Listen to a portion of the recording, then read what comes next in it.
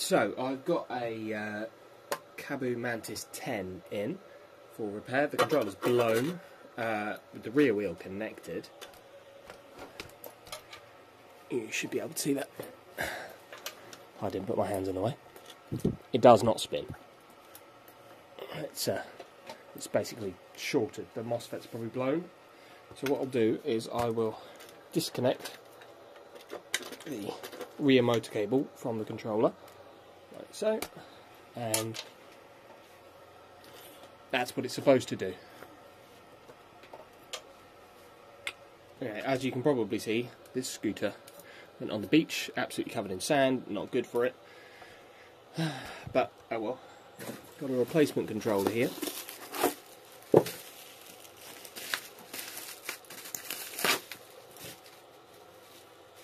And the best way I've found of doing it, see the water damage sticker is intact, is to one by one pull the cables out and replace them. Otherwise, some of these, the colours don't match up. It can be very, very confusing as to what's what. So rear motor cables on this come out with the battery terminal that's orange, which is coated in this sort of orange material here. So this one here will be for the rear motor. That one there will be for the front motor, and then all this really fun gubbins is for later. So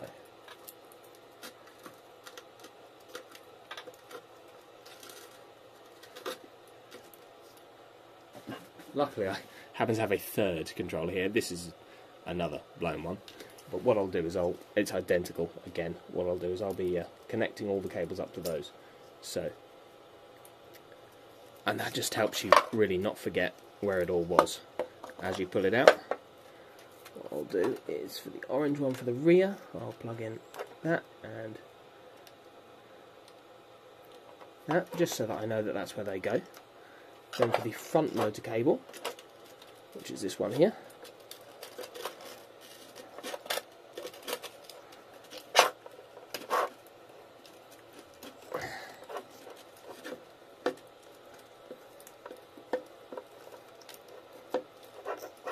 all a bit tangly, I'll be connecting, just two of these is fine to remind me where they go.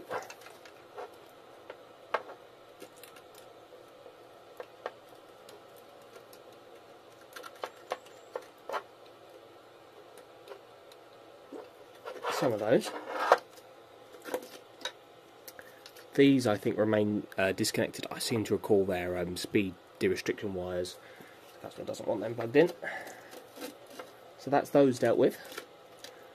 And then we've got, from our controller, we've got, out of the orange, we've got a white and a black.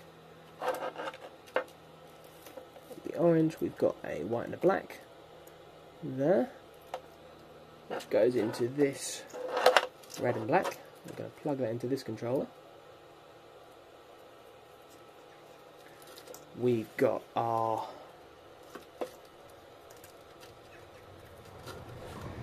white and orange. Into that one.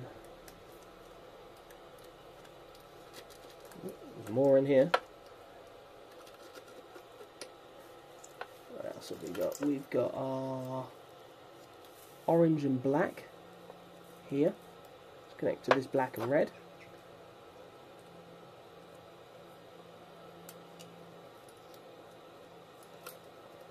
And then we should have our main display cable here, which will get plugged into that large connector there. You can see how easy it would be to get a bit confused with what goes where. So, out of the rest of the section now, which should be all this lot here, we've got this cable which is unused, this cable which is unused, and then we're going to have a black and grey. There you go.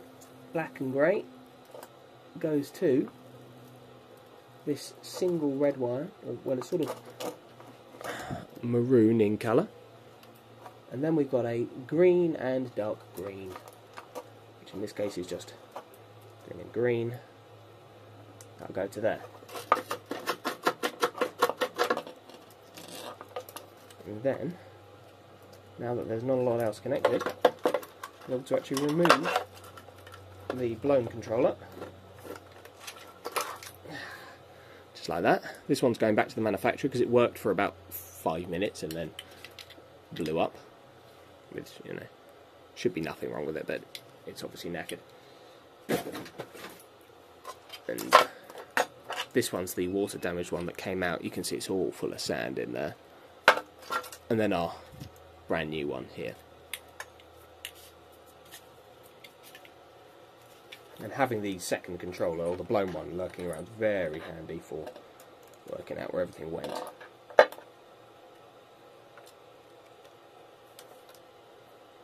So, what we've got to do is get all these cables through there. About as fun as it looks.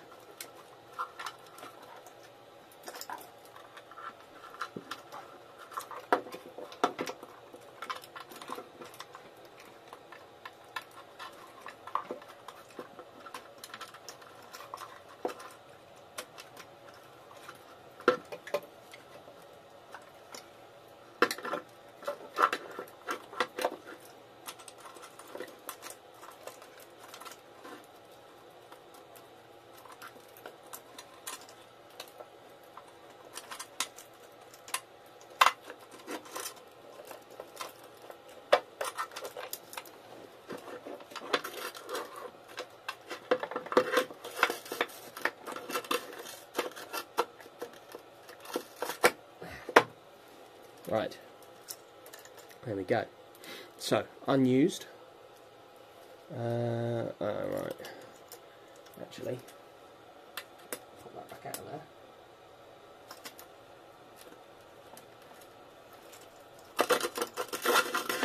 there. Work out what colours are what. Our connections, and we're missing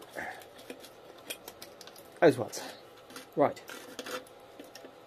So, out of our orange side of our controller comes our main, I'm sure that's the display, main sort of wiring plug harness.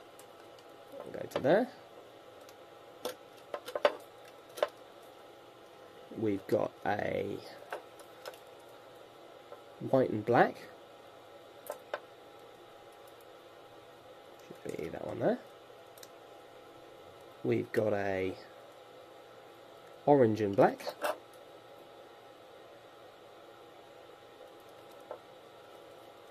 Should be that one there. We've got a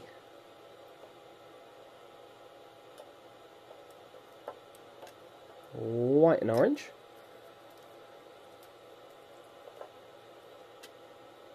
Go like that. So that's our sort of orange one done. Then we've got our other colours, which are these, which are unused. And we've got a grey and black.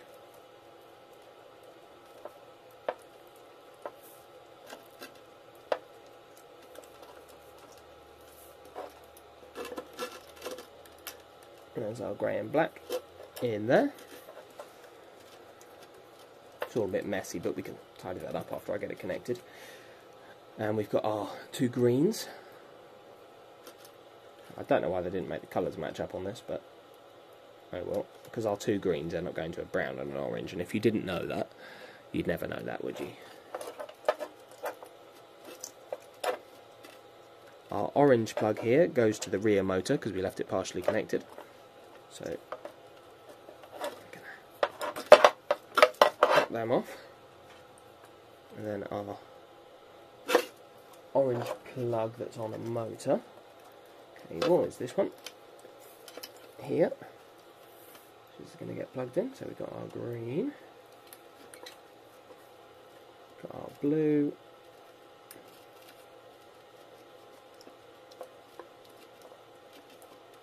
we've got our yellow, like that. And then we're going to have our front motor cable here, which comes out of the black section on the controller.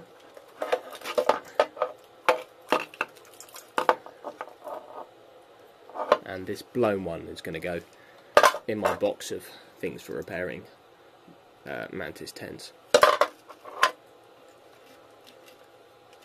So, our cables for that one are just here.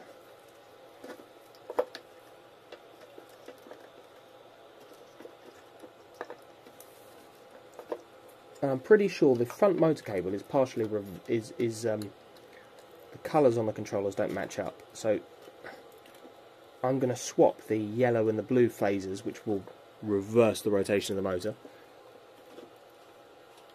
So you could swap any two phases to reverse the rotation of the motor, but I'm doing it with those ones because I already plugged in one of them.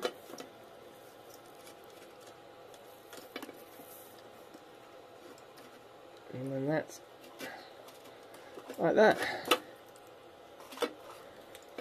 All this is quite the squeeze to get put back, but the battery comes up to about here, and you've only got about that much room to smush all these cables away. Controller can't hang out like that, so it will need to be turned around and get screwed in from underneath. Battery pack goes in here, which I'll go get that. We'll plug it into the power terminals, and we'll make sure it all powers on. Here's our battery pack. It's a 16S7P, so 60 volt, 24.5 amp hour by the looks of it. Put that on there.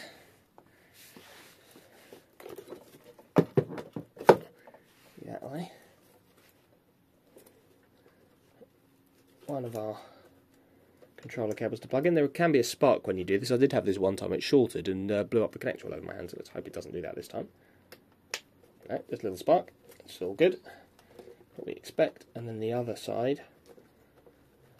Hopefully the same again. Bigger spark there. There you go. Right, so I'll bring you out a bit. Pop you over there.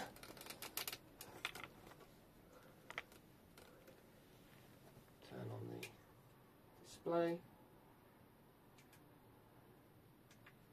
Okay. You can see that the display is turned on. No, that does things. Be down here. You can see. Right, so if we're in single motor mode, hopefully. That was dual. That'll be single. Should see the rear motor.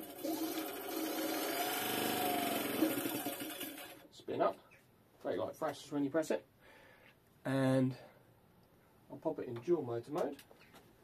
Don't know how much you can see because my leg's in the way holding this all up, but I held down the power button. Well, you've seen the rear spinning. And I'll pop you about there somewhere to watch the front.